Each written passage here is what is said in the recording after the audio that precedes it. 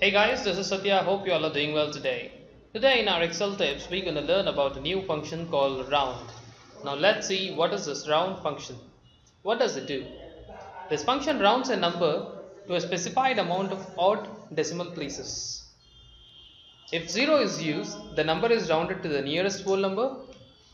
If a negative amount of rounding is used, the figures to the left of the decimal point are rounded. And the syntax for the same would be is equal to round, open bracket, number to round, comma, decimal places to use. Now let's see how to use this particular function.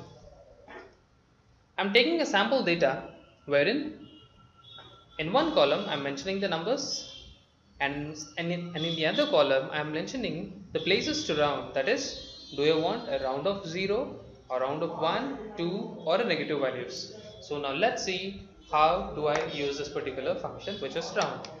The function would be is equal to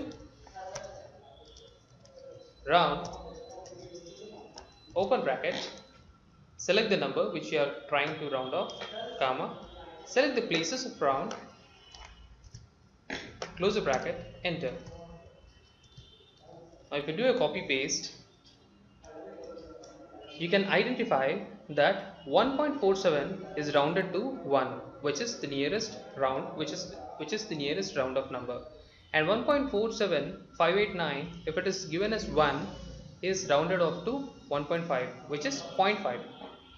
If it is 2, we are getting two decimal points. If we are giving 1, we are getting 1 decimal points. If we are giving 0, there is 0 decimal point. In the same way, if you are giving the negative values, the round off would be going to a negative. Let's say for example, here if you observe 13643 is the number, and after that we have some decimal numbers as well.